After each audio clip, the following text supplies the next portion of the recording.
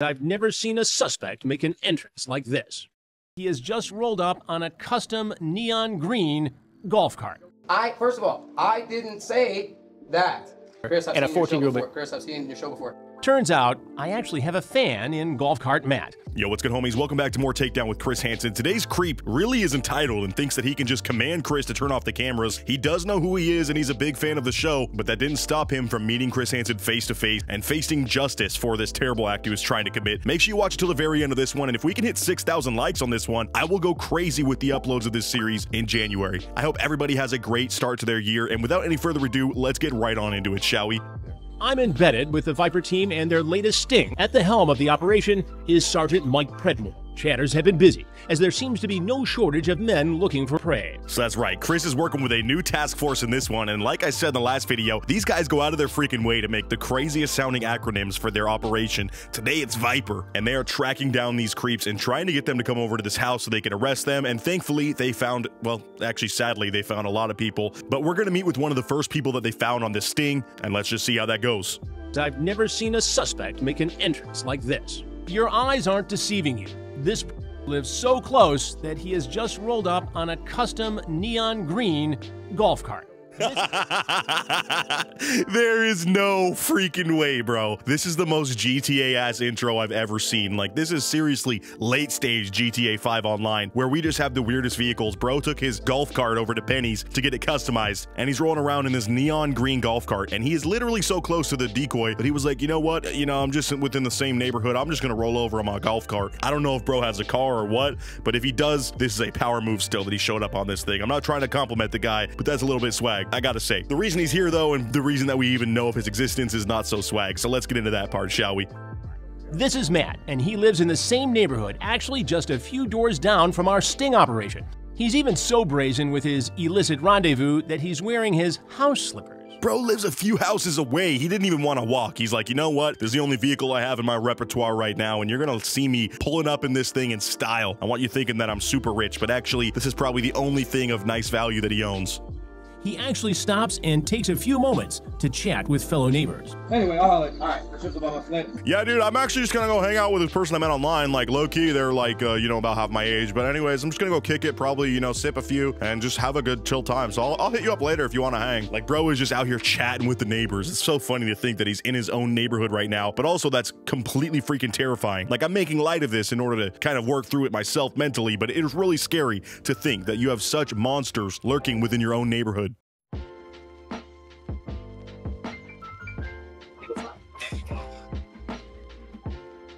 Hey, Matt. Gonna need you to sit over that stool right over there. Dude, please. Dude, what the hell? There's only supposed to be one person here. Like, literally, you're about to block me like that? Dude, what the hell, Chris? This guy's already, like, perturbed at the fact that Chris just popped out around that corner. I don't think he's mad about the fact that he's gonna get in trouble. He's just mad that he, you know, got interrupted, thinking he was about to get his freak on. please, I cannot do this right now, dude. I need you to sit right over there. I know who you are, but I'm not here for whatever it is. So then you can tell me about it, but you gotta go now. Dude. I can't. I know what's going on outside. They're already here. Dude, I know what's going on outside. There's gonna be cops. Like, I know your show, bro. I'm not here for that. Even though you're holding a pamphlet of, you know, chat messages that say exactly what I'm here for, and I was very, very, very detailed about what I was here for, or coming over for, I should say. But I don't want to be dealing with this, dude. I can't deal with this right now. Like, does he think that because he's inconvenienced, we're just gonna call it off? Like, no, dude, you're about to be arrested regardless. I'm sorry, but that's the way it is. So how do you know who I am? Because I've seen you on TV before. Well, what are you doing here? Matt, you're here for a No. No, I do not. Roll over. Yep.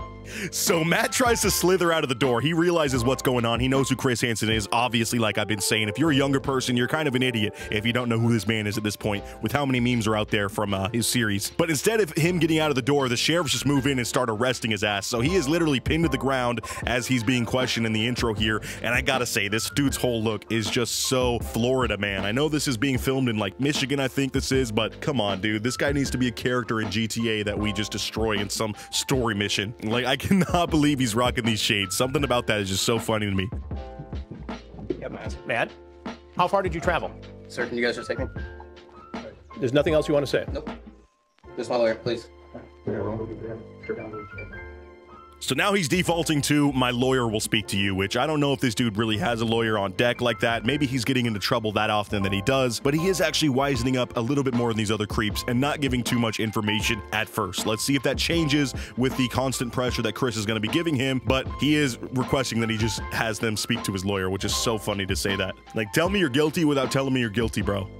Why am I under arrest? Hang on. Why am I under arrest? Hang on, sir. They'll tell you everything. No, why am I under arrest? Am I being detained? So why am I under You're arrest? under arrest, sir. Can you please not film me? I don't want to be on camera. You don't have a choice, Matt. And not only is he saying speak to my lawyer, he's now questioning why am I being arrested? Like he's somehow not understanding what's going on here. Again, Chris is holding a literal packet of information and text messages and pictures that you've been sending back and forth with this decoy that tell us exactly why you're here. So you can say all you want that you weren't doing this thing, but we have evidence that shows otherwise, so that's why you're getting arrested. And he's one of these guys that thinks he's a lawyer himself and thinks he's above the law, or at least knows the law better than the police, which is just hilarious to me that he thinks he can get out of this without getting in trouble, and that he's just gonna have his lawyer come over and his lawyer will say some funny stuff to the cops to get him to, you know, not get in trouble. It does not work that way. I know that I don't You know the law, on camera. so you're a lawyer, man, No, are you? absolutely not, but So I'm why do you not a think lawyer. why do you think you have a choice about being on camera? Listen, You first of all, walked into a you're a place. very intelligent man. I really don't want to have a conversation about it. He's so entitled with this. He does not want to be taped, yet he is literally being filmed so up close. And I feel like every time he says, please don't tape me, the cameraman either zooms in or physically moves the camera in a little bit more. I love how much they use the camera crew themselves as a way to add pressure to these situations. That's a part of the TCAP lore that I really have appreciated since day one. You know, I always comment about the mic arm that they bring in that seems to be poking at their face almost when they're finally getting the reveal of Chris Hansen and his show. And this is just one of those moments. We have this god tier angle where you see the dude up close in his shades. It almost looks like they could use like a split diopter shot here. For anybody who knows cinematography, we can go like straight up Kubrick on him and have Chris in focus in the background and this guy in focus with his cool shades in the foreground. Man, Chris, hey, if you're looking for a cinematographer for this next series, bro, hit me up, please. You see the vision. I know you're f***ing with it. Anyways, let's keep going. And I know that I have Well, you don't rights have a not to be choice. taped. You don't have a choice, man. At least not to be taped. You have to be taped. You not made the taped. choice to walk in here and you gave up your right to First of all, privacy. when I saw that, I had no idea. I said, hey, you're not like police or anything. Like, I just want to come hang out. And this dude just doesn't understand that, yes, you made the choice to come into this private residence to do something terrible that's going to get you landed in jail. We have the right to film you all that we want, especially while you're being arrested. Again, this is like those people on cops that act entitled like they can just tell the cameras to turn off. It doesn't work that way. Chris, I've seen your show before. Turns out, I actually have a fan in Golf Cart Matt. While he's a fan, he's not too happy about being on this episode of Takedown. By the way, nothing. I'm not here for what you think, believe it or not. I know. Bro, I'm literally just here to chill, whether or not you believe me. I'm a big fan of your show, but I need you to believe me on that. I wasn't gonna do anything. Also, don't check that cooler over there. Don't check what I brought in it. Or, you know, don't check my pocket for balloons or anything. But that is not what I came over here for, bro. I'm telling you. I have about an hour left. I'm about to go to sleep, and I have to work in the morning, and that's it. Where do you work, Matt? I can't say that, sir. I'm gonna find out. Please don't, because then I'll get fired. That's the only. If I lose that, if I lose everything I have, I don't have anything, sir. Like. And now dude's going down his sob story like, dude, I just had my job. I gotta take care of my mom. Like, I literally have so much in my life that I need right now. I have nothing, and you're gonna take it all away as a result of this. Like, dude, you made that choice when you decided to continue with this chat and decided to show up to this house. You are the one that is the cause of your own demise. Don't get it twisted here. This is not Chris's fault. Chris is just the one catching you in the act, but you are the one getting yourself in trouble like a complete dumbass, and none of us feel bad for you. I'm alone in my life. I have nothing. Like, literally, everybody in my life is dead. My mom's the only one living. I take care of her the best I can. Because of Matt's actions, his mom and the dog will have to fend for themselves until he posts bail. What a fucking savage, dude. Chris just comes over with the voiceover like, well, it looks like his mommy and his dog are gonna have to fend for themselves while he rots away in a jail cell. Like, geez, dude, this guy's giving you his life story. He's giving you the sob story of a lifetime right now, and he just could not care less. That shows you how seasoned this man is, because a lot of us would get struck with this empathy chord. Even I do in my voiceover sometimes, and I find myself slipping like, why the f am I feeling bad for this person right now? You know what I mean? Like, obviously there's gonna be that human angle of it where you almost feel bad for these guys when they tell you their situations, but we shouldn't. This dude's a complete monster, and he deserves what he's getting. So first of all, I don't know what's going on right now, dude. I'm really freaked out. I don't know what's going on right now, dude. Well, I can tell you what's going on. You had a charged conversation with somebody who said they were. legal website. Yeah, but they said they were. I didn't see that. I didn't see that, even though the decoy said it like multiple times, and you know, I made sure that I was sneaky when I came over here. I didn't know that that was their age, bro. Like, this dude just hitting all the classic lies. I love it. And even Chris is like, dude, I've been doing this show for a long time. You've been a fan of me. You know how I do all these series. I've heard it all. And this is one of the most common lies. You got to come with something more creative than that, please. Oh, Matt. Do you know how many times I've heard that? Absolutely. What do you think of those shows? I think that you're doing a great job. I've seen you on a lot of other podcasts too. You do a great job. That's why I'm wondering what is going on right now. And this dude, he actually is a full-on fan. He's been watching the podcast appearances that Chris has done. Like, that is crazy. Oh, that's got to add just some extra layers to the demise of this guy and like the stress and the anxiety that he's feeling right now. And I really do I love thinking about how stressed these dudes are. It gives me life. It gives me power. And I'm sure you all feel the same way.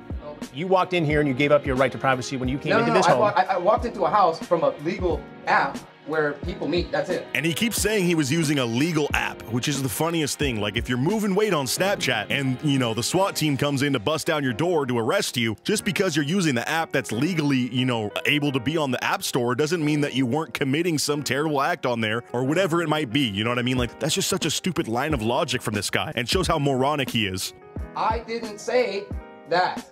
You didn't say anything about, I want that ass. From who? From you. Where from me? From your fingers, dumbass. You typed it.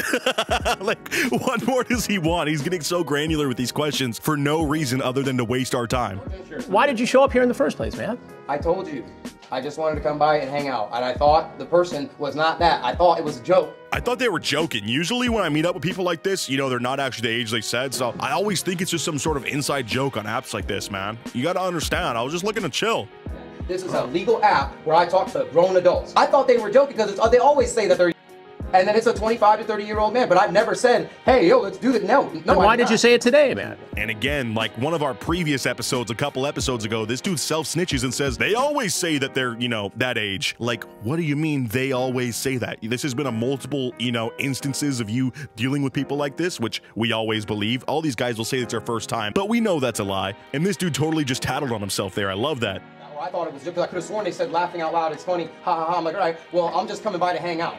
I probably could have talked with Matt for another hour, but there's another possibly on the way, so we have to get Matt out of the house through the back door. And sadly, this dude's rambling on about how he was using this, quote, legal app and using the same excuses, and they eventually have to completely shovel him out of the house as another creep is about to show up. Again, it always weirds me out when I see how often and frequent these investigations are. I know they're just working there for a day, but they catch like maybe 10, 15 dudes in a day, which is insane to me. So anyways, the sheriff just says he's gonna get questioned and taken down to the courthouse, and I'm sure they're gonna charge him with the same stuff they charge these other guys, but I want to know what you all thought of this one down in the comments below. Absolutely legendary character within the Chris Hansen lore. Bro pulled up on a neon golf cart and some cool ass shades and still took the biggest L we've ever seen. Like, that was absolutely magnificent. I hope this sends you off into the new year with some good vibes. As always, thank you so much for making it to the end of the video. If you did, drop a like if you haven't already, and subscribe and hit that bell so you never miss an upload, and comment Grim Squad for life if you made it to the end. Anyways, I'll catch you guys in the next video, and until next time, peace out.